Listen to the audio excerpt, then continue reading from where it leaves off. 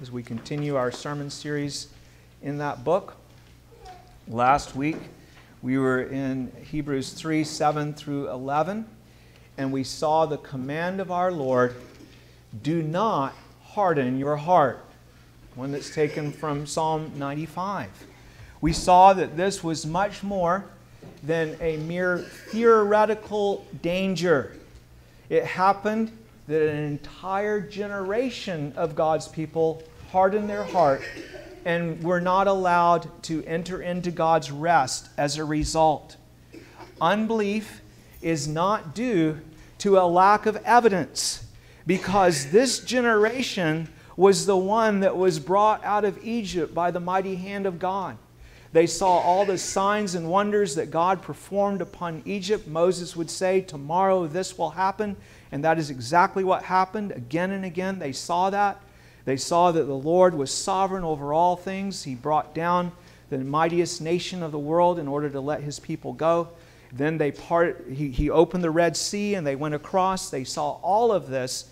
There was no doubt to them that God was and that He was doing these things. But nevertheless, sin is such in us that even though the evidence is clear, we harden our hearts against God. Unbelief is always a hardening of heart, because there is more than sufficient evidence of God. Even through creation itself, the whole creation screams out in testimony of God, and anyone who denies that suppresses the truth, because we have wicked hearts that turn away from God and that wish to suppress the truth. So unbelief is due to a rebellious heart that refuses to accept the truth when it comes to us from God in the ways that it comes, whether natural revelation initially through things that He's made, or we hear the voice of God when we come and are exposed to the Word of God and the prophets that have spoken through the Word. So again, last week we saw the command, do not harden your heart. Okay, that brings ruin. If you harden your heart against God, you resist His voice. Now today, we're going to look at Hebrews 3, 12 through 15, and we see the command to exhort one another lest we harden our heart. So you see, we're to do something to help others not to harden their heart, and especially among the people who profess to be the Lord's people, those people that we have communion with in the Lord and fellowship with. We have a responsibility here. So please listen carefully as I read today's text to you, because as always, it is from the holy Word of God. It is His Word that He has given to us. This is what God says to us. People say, I wish God would just speak to me. This is how He has chosen to speak to us through His holy Word. So give ear to the Word. Hebrews 3, beginning in verse 12. Beware, brethren, lest there be in any of you an evil heart of unbelief in departing from the living God. But exhort one another daily while it is called today, lest any of you be hardened through the deceitfulness of sin. For we have become partakers of Christ if we hold the beginning of our confidence steadfast to the end. While it is said today, if you will hear His voice, do not harden your hearts as in the rebellion. Thanks be to God for His holy and infallible Word. May He add His blessing to His Word, that we might understand it and that we might bring it into our lives. Okay, so the first thing we see here is that we're to be on the lookout for unbelieving hearts among us. Beware, brethren, lest there be in any of you, among you and in any of you, an evil heart of unbelief and departing from the living God. Beware, brethren. This is a clear call to be on the lookout for an unbelieving heart, for a hardening heart. The word beware means to see, like to take notice of it, to observe it, be on the lookout for it. There's no place for sluggishness here. It's a word that speaks of an alertness, of an eagerness to search it out. We're to watch out for an evil, God-resisting heart, the same way that if you were in a jungle that was infested with poisonous snakes, you would be on the lookout. You'd look out because there's danger. And if an unbelieving heart, there's even a greater danger. Or the way you would be if you heard that there was a serial killer about and you were in a parking garage and he'd been haunting parking garages.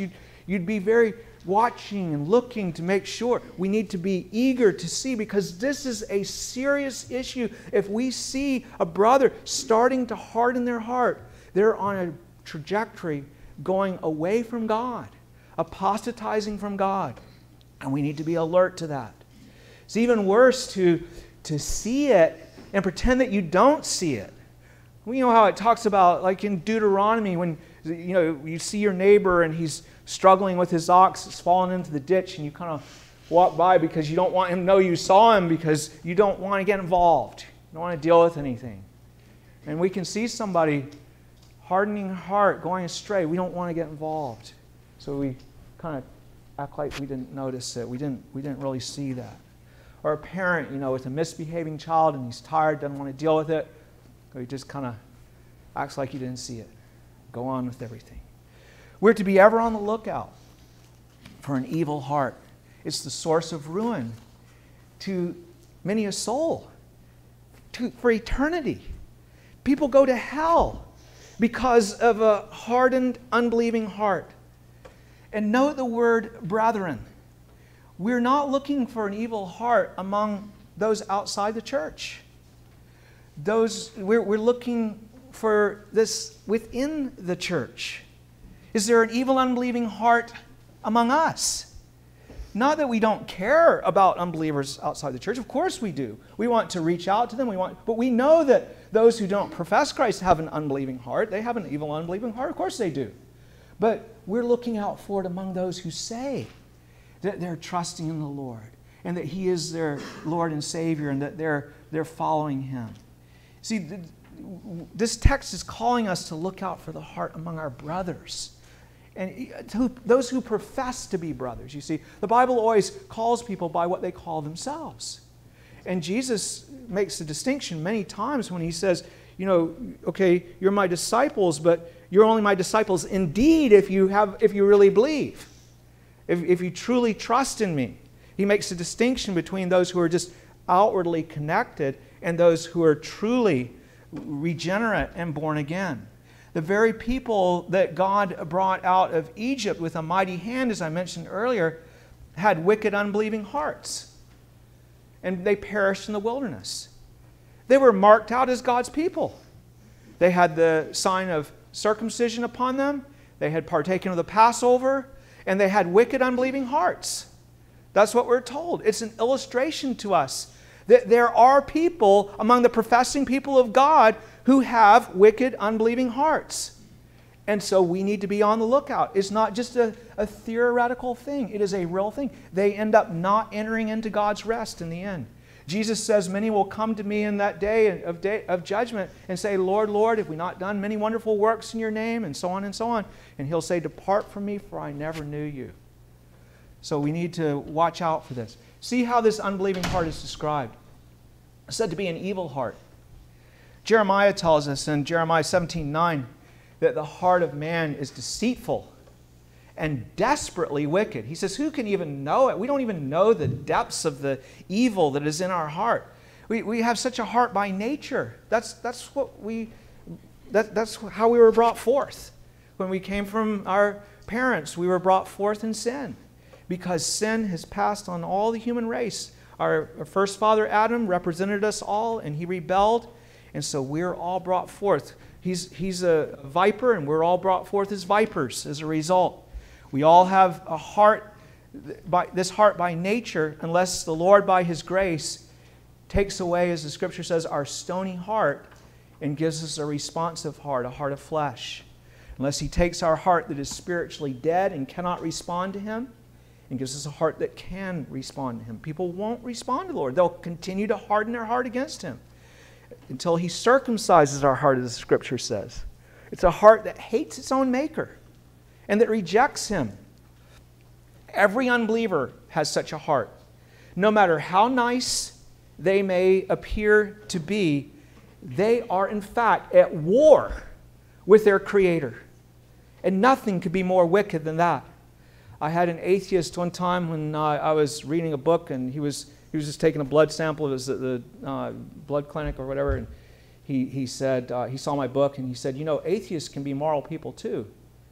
And I said, is that so? I said, the greatest commandment, we're to love the Lord our God with all our heart, soul, mind, and strength. How can you be moral if you don't keep the greatest commandment? He said, I guess that's true. And it certainly is, isn't it? It's a depraved heart. On the day of judgment, sinners will be turned over to their own way as those who wickedly resist and rebel against God. And they will be brought to what they really are. The restraints will be taken off. We have lots of things that restrain us now. What would happen if you had unlimited power and you could do whatever you wanted? What wickedness would you commit? We're restrained, you see. This is who we are, rejectors of God. If we are those who have been renewed by Christ, though, then we will see clearly in that day of judgment that we're no different except by the grace of God. That it's only because of His transformation of us that we have been born again and that we have been able to come and believe and to be changed by the power of God. That's why we come. We come to the Lord to be saved, to be forgiven of our sins, and then to be transformed and cleansed from our sins. He's the only one that can do that. And we will marvel in that day that God should have cared so much for us, that He should have forgiven us, and that He should renew us, transform us. But there may be among those who profess, you see, to be saved, those who are not saved, and who therefore there may be among us an evil heart of unbelief in departing from the living God. We need to be aware that such a heart is not in us or in our brethren. The heart of unbelief is also said to be, as I have mentioned, a heart that departs from the living God. Now this is interesting. The Greek word that's used here is the word that we get the word apostasy from. You may have heard that word. Someone who once was with God and then they apostatize. They turn away from Him by hardening their heart. Here's one you see who outwardly has come to God and been reconciled to Him. So the unbelievers that have never professed the Lord, they're not apostates in that sense. They've never come into the church and said that they were following God and then gone out. This is one who had taken his place among the redeemed and the sanctified. He had professed to believe on the Lord Jesus for his salvation.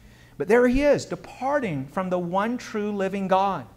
To use the language of the Old Testament, God says in Jeremiah 2:13, "For my people have committed two evils. They have forsaken me, the fountain of living water, and hewn themselves cisterns, broken cisterns that can hold no water." So the one who gives living water to give life, eternal life to them, they have rejected. That's the first thing. And the second thing they've done is they've sought other things to give them salvation that can't do it. Why would you leave the true God in order to go for something that cannot save you, that can't help you, other gods? What a wretched and foolish and stupid thing it is to walk away from the living God.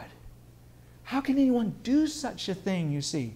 The one who alone can give blessing and eternal life. Think of it. God also says in Jeremiah 2:11, "Has a nation changed its gods, which are not gods? But my people have changed their glory," He's talking about Himself, their God, "for what does not profit." You know, you hear of desperate people in North Korea who are defectors. That makes sense, doesn't it? They want to get away. They want to go where they can have liberty. But how is it that anyone who comes into communion and fellowship with the living God could be a defector from Him? From the Savior, Jesus Christ, who gave Himself for our sins in order that we might be saved. Yet it happens. And we're to look out for it, for the beginnings of it, for the evidences of it. We're to be alert to it. Remarkably, this is something that even true believers do at times, in that they take steps in that direction. We all know that. We all do that. But the difference with a true believer, he has a new heart, and he will not utterly depart. He may do like David did. He may go very far into his sin, but he will recover. He will not utterly depart. If they do not stop departing, then this passage here shows us that they're those who never really were partakers of Christ. If we are partakers of Christ, then we will continue, you see. Their departing at first looks just like the departing of the one who in fact is an unbeliever. The truth is we can't tell the difference. The difference is one of them is going to hear and return, the other one is going to go on resisting. And in the last day it will be manifest. The true believer has the seed of new life, and the Spirit of God is in him, and he will repent. The unbeliever will only repent if he becomes a believer, which is wonderful. So if you go, you don't have to know whether this person is actually, you can't see their heart, you don't have to know whether they're actually an unbeliever or a believer. If you see someone departing from God, you go to them. If they're a believer, then you're going to be part of the solution to bring them back. If they're an unbeliever, then maybe they'll become a believer. They may not. They may go on into their error. But you see, here's the thing. We don't know if our brother who is departing is a believer or an unbeliever. But we're to do what we can to stop him. Okay? That's what we're told in this passage. Our Lord commands us to exhort each other daily so as to keep each other from departing. You can see what he says about that in verse 13. But exhort one another daily, while it is called today, lest any of you be hardened through the deceitfulness of sin. Notice what the goal is. It is to keep each other from being hardened through the deceitfulness of sin. That's the goal. If you have been a Christian for long, you have had the heartbreaking experience of seeing someone that you once walked with in the church. Maybe you were even close to them. Maybe you even had sweet fellowship and communion with them, and they departed from the living God. Perhaps you've asked yourself, what might I have done to prevent that one from doing that? What might I have said? What might I have done? Now, you would like it very much if I told you that, well, there is absolutely nothing that you could have done.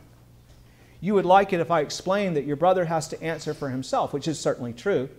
Ultimately, he is responsible, and though he might try to blame his former brethren, he is the one who departed from the living God. He's the one who hardened his heart, and his punishment will be most severe for doing so. Much more severe than if he had never professed to start with.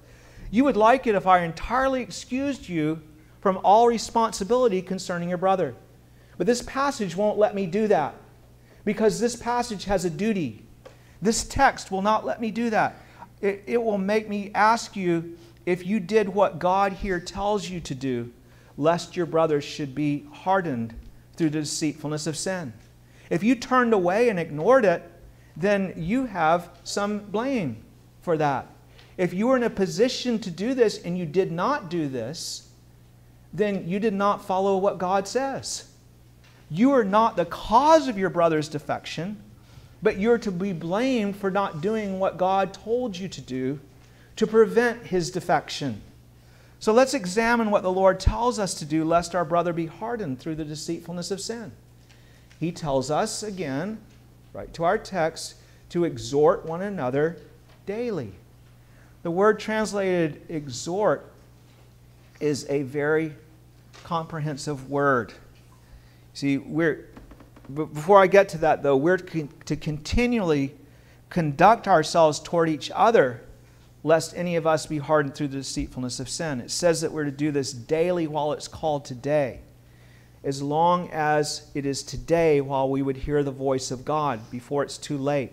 As long as we have his word of so great a salvation that at first was spoken by the Lord and then confirmed by those who heard him, as long as we have that word in our presence, God's word, speaking to us, access to it, that we can speak to our brother, as long as it's today. But what does it mean to exhort one another then? Well, the word translated exhort is comprehensive. It's the word parakalao in the original. Para means beside, and kalao means to call. So the picture here is one who comes to your side, called to your side, to speak to you, to speak into your life, to say what needs to be said. It can be to plead with you what the occasion requires. It can be to urge you. It can be to beg you. It's often translated that way, beseech and such words. To comfort you. It's a very different idea, isn't it? To rebuke you, to encourage you, to instruct you, to warn you, to correct you, to admonish you. It can be all sorts of whatever is needed. You come and speak what is needed. Always with a view to helping.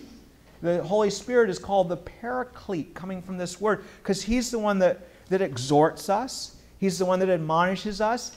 That word is sometimes translated helper or comforter, like in John 14. The one who does this then is the Paraclete. And so you see, if your brother is doing well, you're going to encourage him to keep on going. Just stay with it. If he's ignorant, you're going to instruct him. Maybe he doesn't understand some of God's commandments and he's disobeying God, doesn't even realize what he's doing. If he's in danger, you're going to admonish him and warn him. Say, watch out, be careful. There's a snare ahead of you. If he's troubled by the death of a loved one, you're going to go and comfort him. Whatever is needed. If he's sinning, you go to rebuke him. If he's weary, you go to support him, help him out, hold him up. And you see in particular, what we're looking at here, what happens if he's departing from the Lord? Why is this word translated exhort here? Because that's what we do. We go to exhort him. We go to call him away from departing from the Lord. You're to seek to prevent him from hardening his heart. Now, our gracious Lord tells us that by exhorting each other daily, we really do keep each other from being hardened. You know, the Lord Jesus really stressed this. He said, if there's one sheep going astray, you leave the 99 to go after the one that's going astray. He tells us if you see your brother in sin, then you go to him and restore him. This is something that Jesus tells us because it's so important.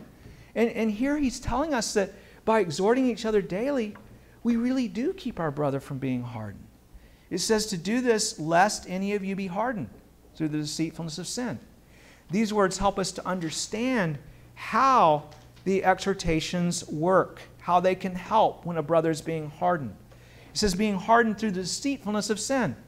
Think again about how hardening works.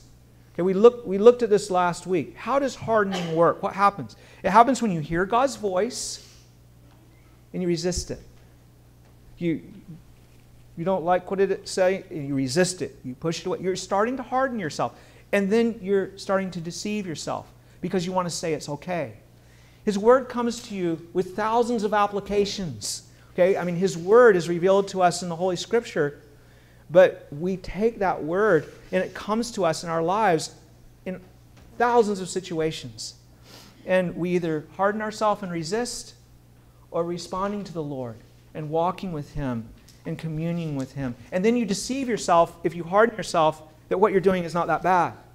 And you begin to justify it, and you go on like that. That's how hardening works, and it is progressive. Let's look at some everyday examples of how the hardening works, how it begins. Maybe your daughter breaks out in an angry rage against her little brother.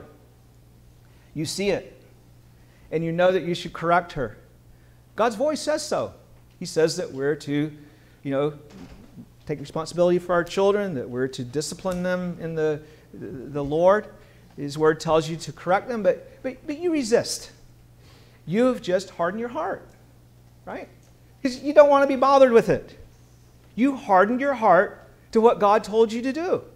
And because we all like to feel good about ourselves, then you start to justify yourself. You do this through the whole process. What do? Instead of repenting, you begin to rationalize, and you say that, well, I really need to give her some space. You don't want to be overbearing. It would be wrong to be overbearing. Of course, it would be wrong to be overbearing. And you don't want to damage your relationship with her. Maybe you add that you're tired and you need to relax because it's been a really hard day, and you might not handle it right if you went to. So you're gonna. I'm not gonna do that. It's just a little thing, you see. But what are you doing? You're hardening your heart, and you're being deceived. You're deceiving yourself that what you did was good and acceptable, and until you come and say, "Hey, you know what? That wasn't right," and you're still in that deception. You're hardening yourself through the deceitfulness of sin. Maybe, whole different illustration.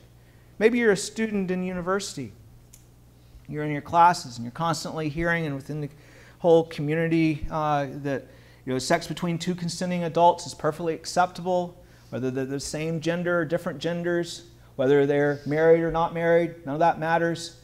And this seems to be the view of all your fellow students. You're kind of the oddball. You hear them harshly criticizing anyone that has a different view.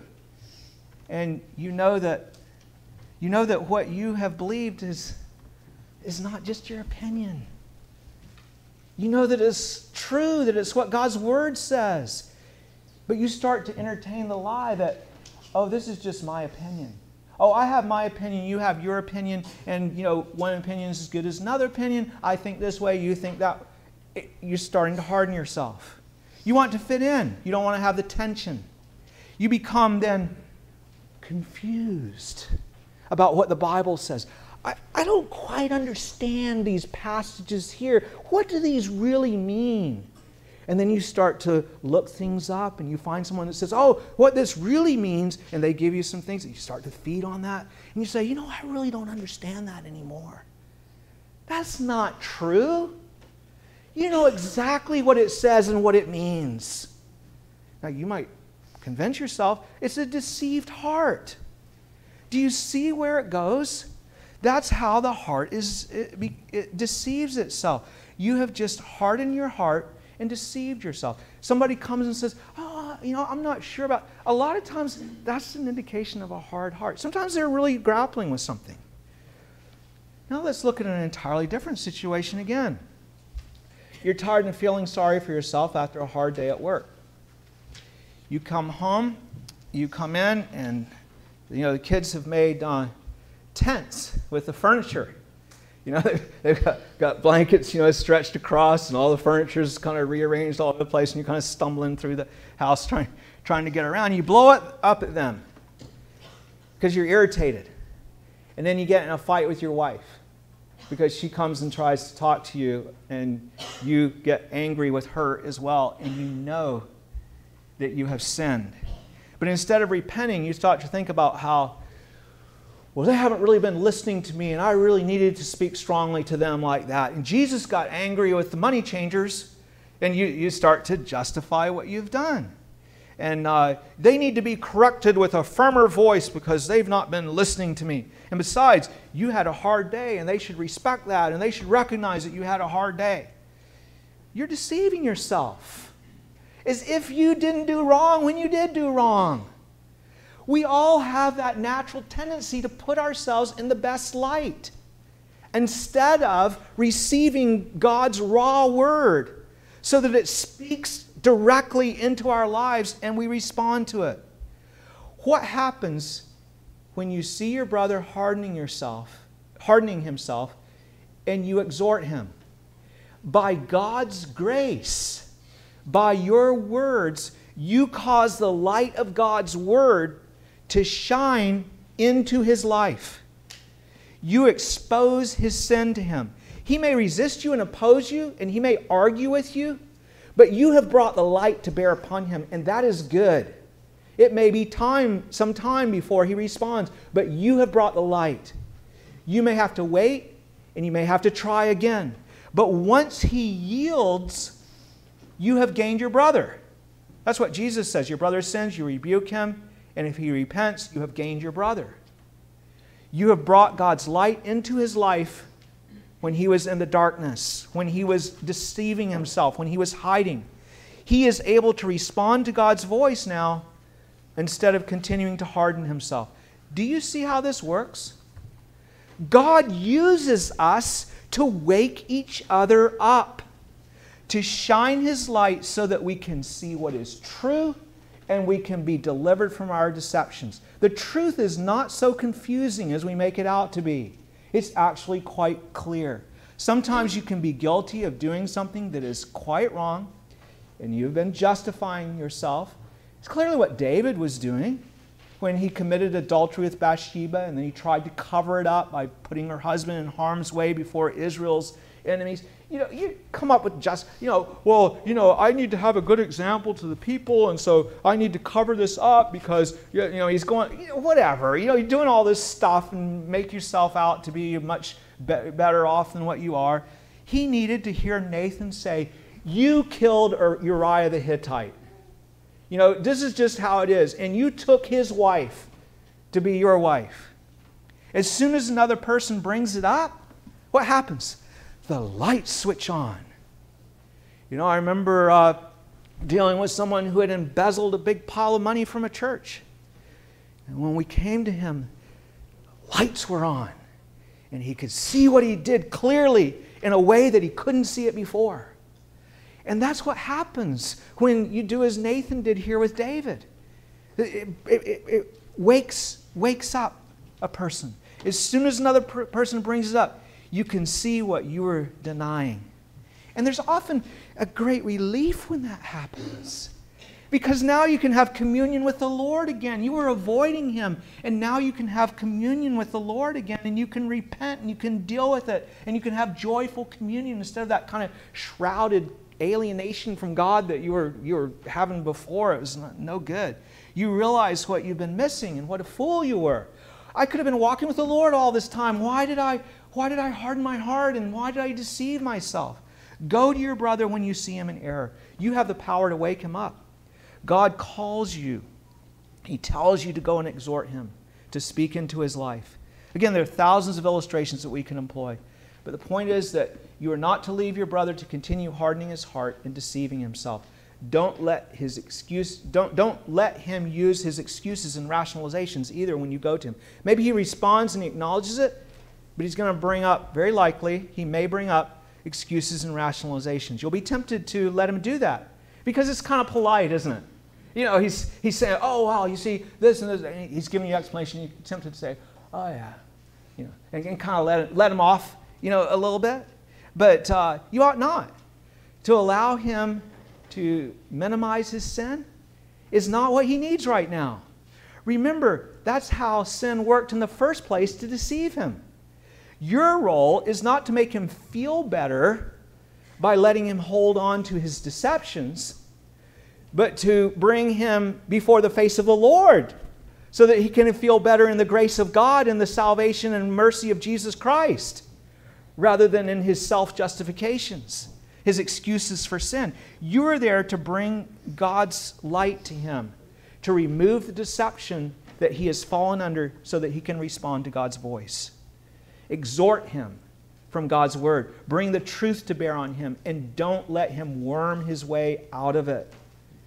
Now, of course, you can acknowledge that there may have been some great difficulties and trials and that put him in a place where it was very, very difficult for him. But the sin was still sin, and he needs to see it for what it truly is. This passage has made me see that I have been lax in doing that sort of thing, and I want to rectify that.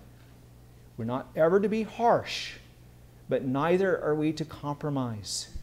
Do we want to leave our brother with a heart that is departing from the living God? Do we want to leave him in that place? He may not listen to us again, but we need to at least do the best we can to turn him from his sin. James concludes his whole epistle with these words, James 5:19 and 20.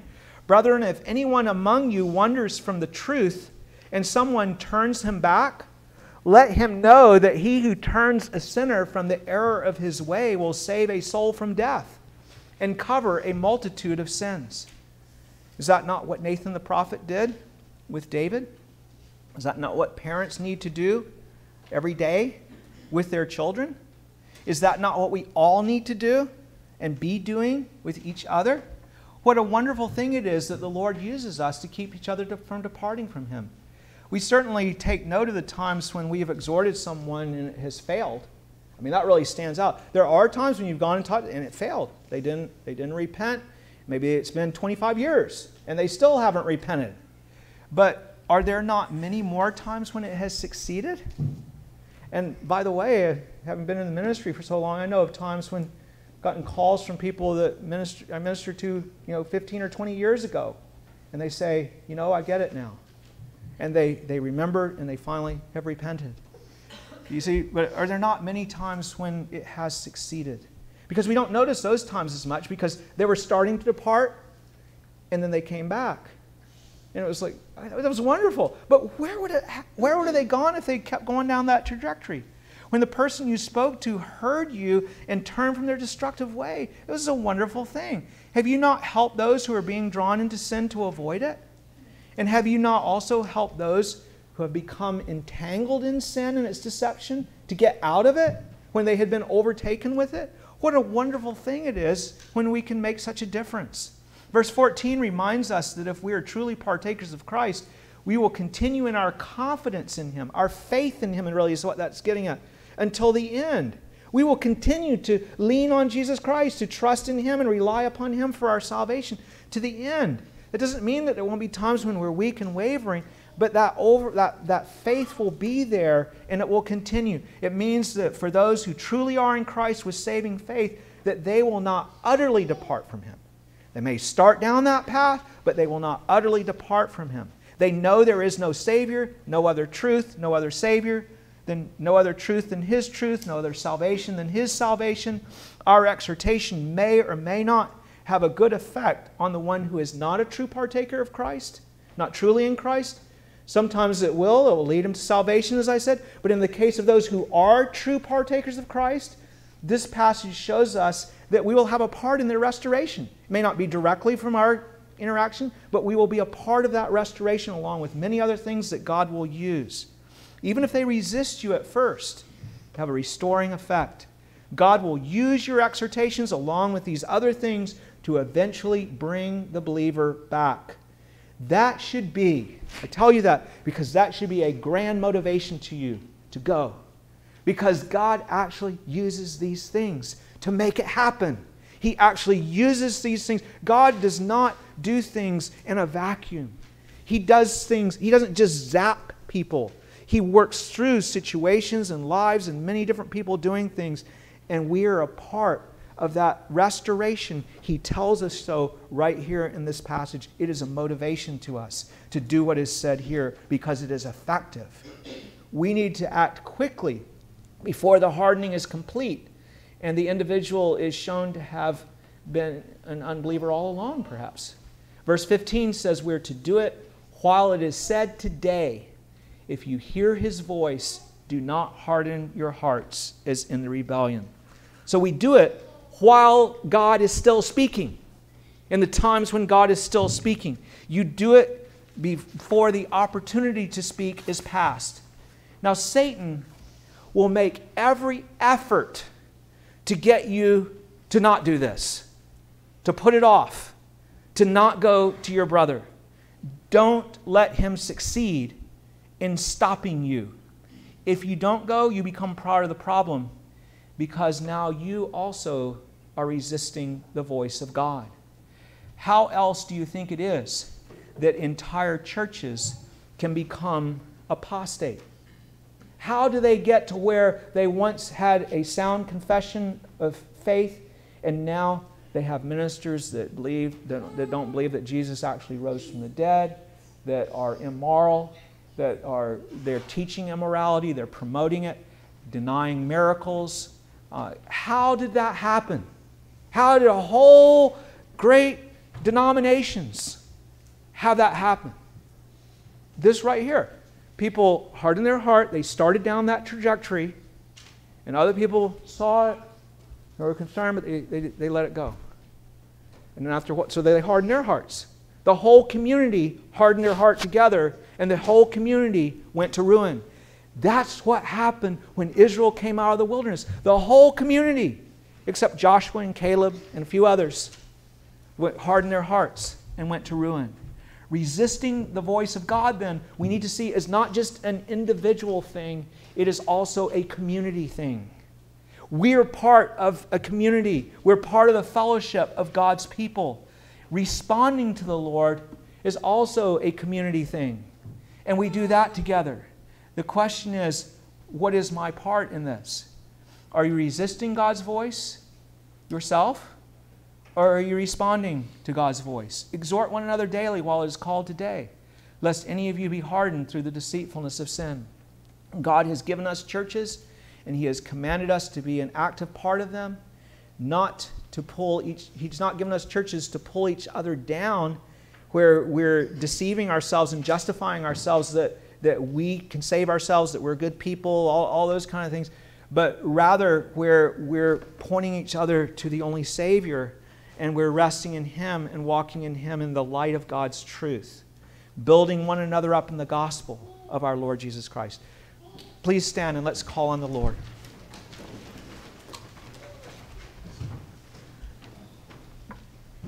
Lord God, we have before us, we have heard today from your holy word an exhortation to exhort. And Father, we know that this is not an easy thing for us, but we see that it is an important thing. Father, that when we see a brother who is hardening his heart, that we need to go to that brother and we need to endeavor to restore him. We don't have to be some great theologian or something. We can just simply call him to return to the Lord, to return to the light. We thank you so much, Lord, for the way that you use your light when it shines into the lives of your people. We thank you, Lord, that it's a very potent and powerful thing. We thank you that you have made us part of this whole process. And we pray, Father, that we would be faithful because it's something that you have asked us to do, and it's a way that we show our love to you and our love to our brothers and sisters. We have a body for a reason, a body of a church. We have communion with each other's gifts and graces. And we pray, Lord, that we would live in a way that's pleasing to you within that community, that we would not be contributing to deception and hardening, but to responsiveness to the Lord and communion and walking with Him. Oh, Father, we need your help. We can see thousands of ways that we have fallen short. And that's really what the light is all about. That it's not we walk in the light and then we don't have any sin. But it's that we walk in the light and we see how much we need Jesus as our Savior. We see how much we need His grace and how much we need to be strengthened by Him. And so, Lord, here we are. We're presenting ourselves to you as sinners, asking you, Lord, to have mercy on us. That's the prayer that you delight in. Have mercy on me, a sinner. And we pray, Father, that you would be pleased to do so, and that we would, as your grace works in us, be able more and more to turn from our sin and to walk more and more with you. That we would not go the other way. That we would not go in the way of hardening, but we would go in the way of tenderness before you, trembling before your word. That we would be those who are open and who are receiving from you, O Lord, your light and your counsel, and who are encouraging others to do the same. Thank you, Lord, that you have made it possible for sinners like us to do that, because it would be impossible without your grace and salvation. We praise you in Jesus' name. Amen. All right, please be seated. Let's prepare to receive the Lord's Supper. And people of God, receive now the blessing of God. It's your blessing in Jesus Christ if you're trusting in Him. Peace to the brethren and love with faith from God the Father and the Lord Jesus Christ. Grace be with all of those who love our Lord Jesus Christ in sincerity. Amen.